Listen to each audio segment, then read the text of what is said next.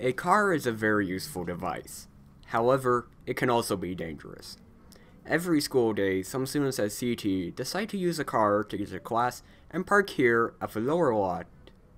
Being in high school, most students do not have a lot of experience driving. So we ask, do people think the student drivers are safe? Not with the current intersections nearby the school. With how busy they are, it's actually kind of a problem. But other than that, they're pretty safe in the parking lot. I don't necessarily think that them driving is unsafe. It may be where they are when they're driving is unsafe. No. No? No. They don't follow the rules of like the parking lots that are set at all.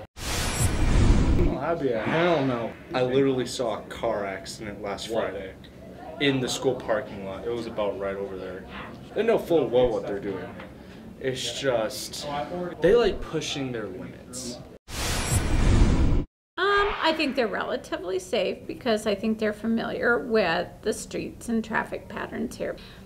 Skill level, I think they're still learning, but I think for the most part they're pretty safe.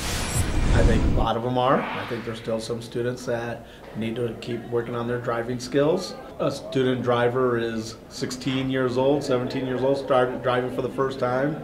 So as a student driver, they got to remember to drive the speed limit and understand what are safe habits of driving through student parking lot, because everyone is also 16, 17 years old driving. We urge those who do drive to put the phone and other distractions aside and focus on what really matters, being safe and getting to where you need to be. Drive safe. This is Magnus from CTTV, signing off.